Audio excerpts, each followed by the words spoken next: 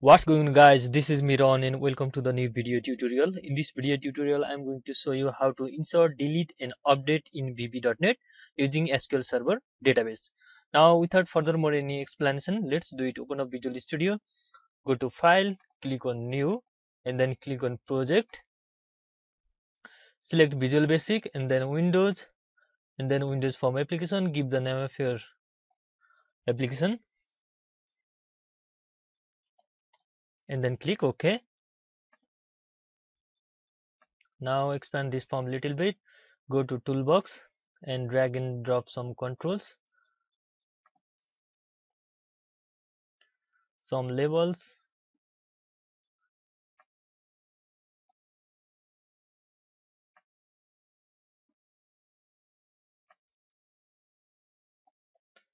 and then text box,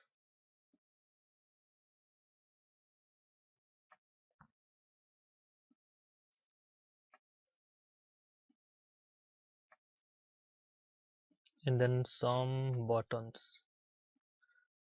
Insert, delete and update. Now change the text of each labels.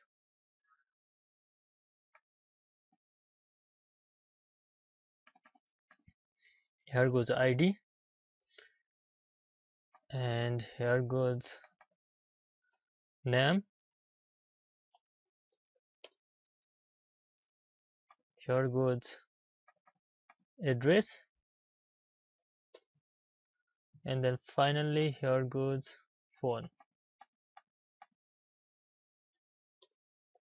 Now select the text box and change the name of each text box so that we can remember while we are writing the code.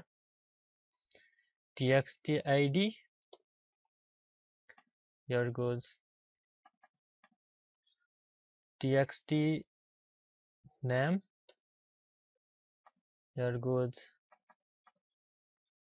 txt address, and here goes txt phone, and change the text of each button. Here goes insert, here goes delete, and here goes update. You can also change the font size of each control from the font property over here, font, and then you can give the font size from here. Now we need to create the database in SQL Server. So open up SQL Server, right click over database, new database, and database name, and then click OK. Expand the database directory and scroll down and find your recently created database. Again expand that database, right click over table and then click on table, and we need to give some column name over here, ID, and the data type should be integer, name varchar, address varchar, and phone varchar. Control plus S, press Control plus S from your keyboard and give the table name and then click OK. Now go back to Visual Studio.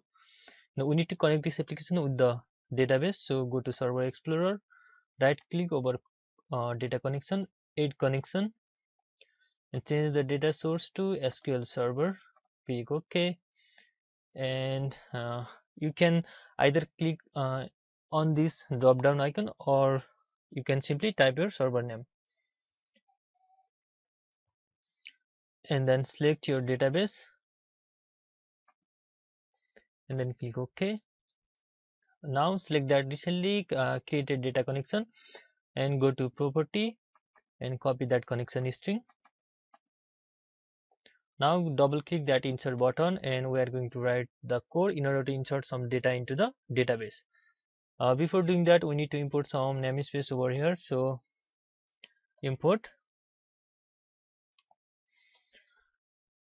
system dot data dot system.data import system.data.sql clients. There you go. Now inside the clicking event of that insert button, what we are going to do is we are going to connect this application with the database. In order to connect this application with the database, we need to use some predefined classes. That is dim connection is SQL connection is equal to new SQL connection, and paste that recently copied connection string inside these quotes, and then dim command is SQL command. We need to execute the command, insert command, in order to insert some data from your application into the database, is equal to new SQL command, and here goes SQL query. You need to write SQL query. So go to SQL server, right click over your recently created table, and then click on script table as, and then insert to new query. Now simply copy this query and copy this, go back to Visual Studio and paste inside that queries. Now here we need to pass some value. So here what you need to do is two single quotes inside two single quotes, two double quotes inside two double quotes, two plus sign, and we are going to pass the value from here. So txt id dot text,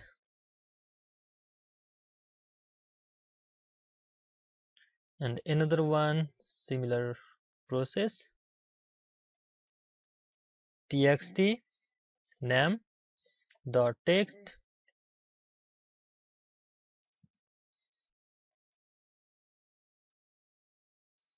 txt phone dot text, sorry, txt address, txt address dot text, and finally txt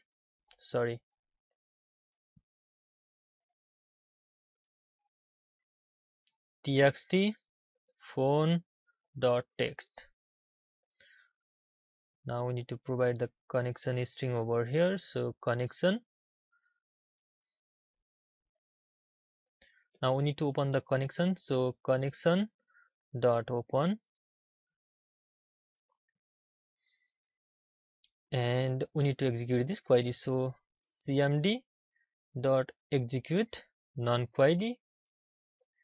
Now we need to display the message to the user saying that data inserted successfully. So message box dot show, here goes data inserted successfully,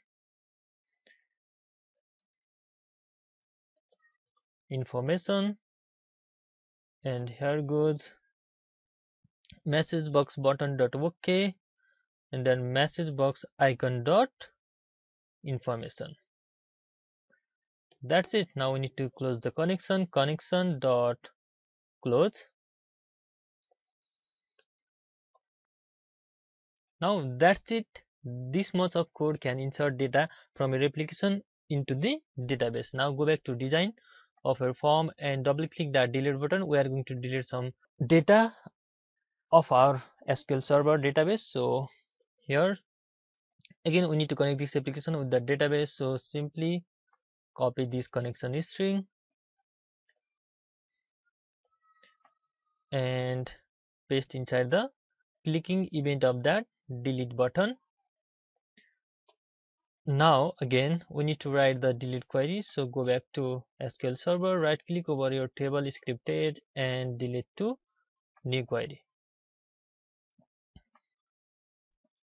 Copy this SQL query, go back to Visual Studio, paste that, and here what you need to write is dim cmd is SQL command is equal to new SQL command, and parentheses and write that copied SQL query inside the quotes. Now here close and then this one. Now we need to write the condition, so here goes the condition where id is equal to similar process single quotes double quotes inside two double quotes to plus sign and txt id dot text and then connection, and we need to open the connection, so simply copy this and paste over here, and we need to change the message, so data deleted successfully, there you go. Now again go back to design and double click that update button, and you can simply copy this code from delete to update.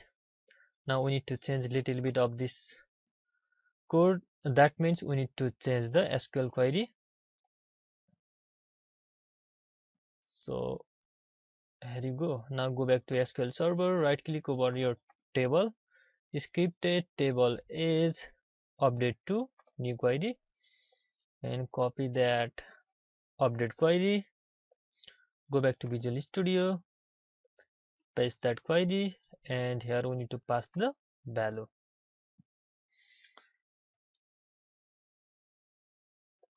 Here goes txt id dot text comma name is equal to single quotes double quotes to plus sign and then txt name dot text again comma address is equal to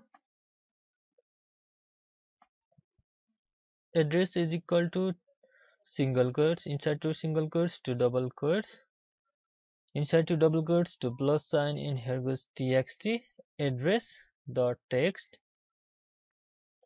again comma again phone is equal to similar process txt phone dot text, and we need to provide the condition where clauses where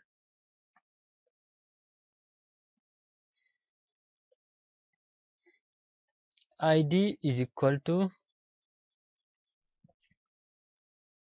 similar process again txt id dot text. There you go.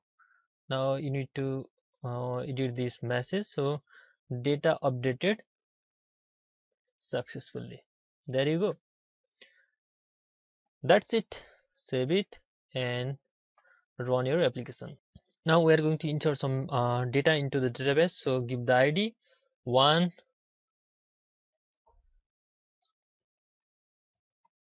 and then click insert. Message to display data inserted successfully. Now I'm going to add another one, insert, and another one,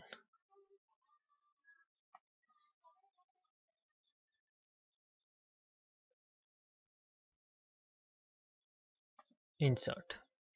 Now go to SQL server. Let's see whether the data is inserted into our database or not. So edit top 20 rows, right click, edit top 200 rows. There you go. Our data is inserted into our database.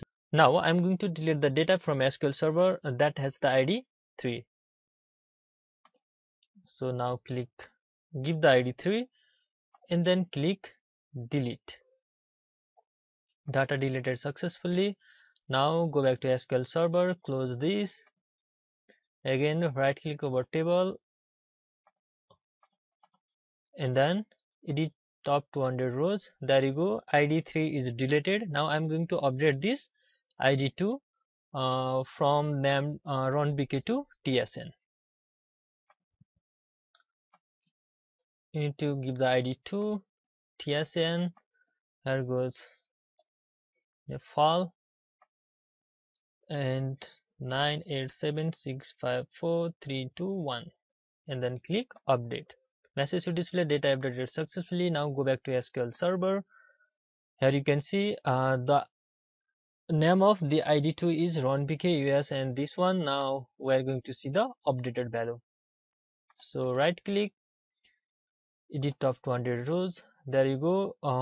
The name of ID2 is updated from ronbk to tsn. So that's it in this video tutorial, guys. If you like this video, share this video with your friends so that they can know about these tutorials. And if you have any confusion, you can comment your confusion in comment section, and give thumbs up, which really motivates us to make such programming video and stay connected with this channel. In order to stay connected with this channel, you need to subscribe this channel.